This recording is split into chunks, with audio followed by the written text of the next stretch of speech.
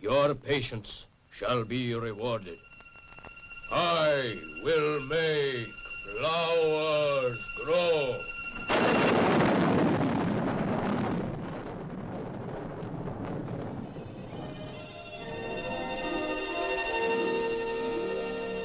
Kalamakoya.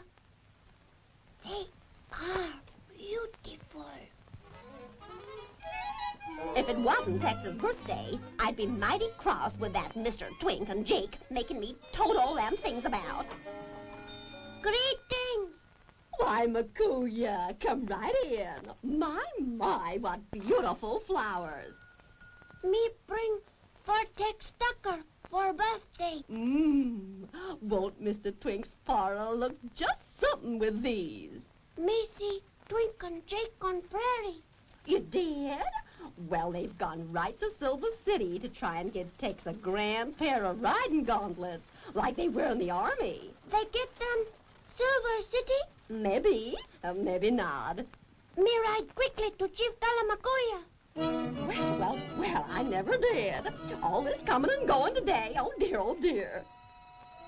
You say Twink and little Jake ride to Silver City. Yes, Grandfather. And Ma Jones say perhaps they not find them. Kalamakuya will help. Tex Tucker shall have gauntlets. Take them, Makuya, and give to old man and grandson Jake. Where Makuya find them? Ride to water hole. Horse must stop to drink.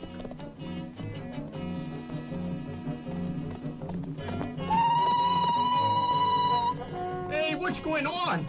It sounds like Indians. Gramps, it's Makuya. Look.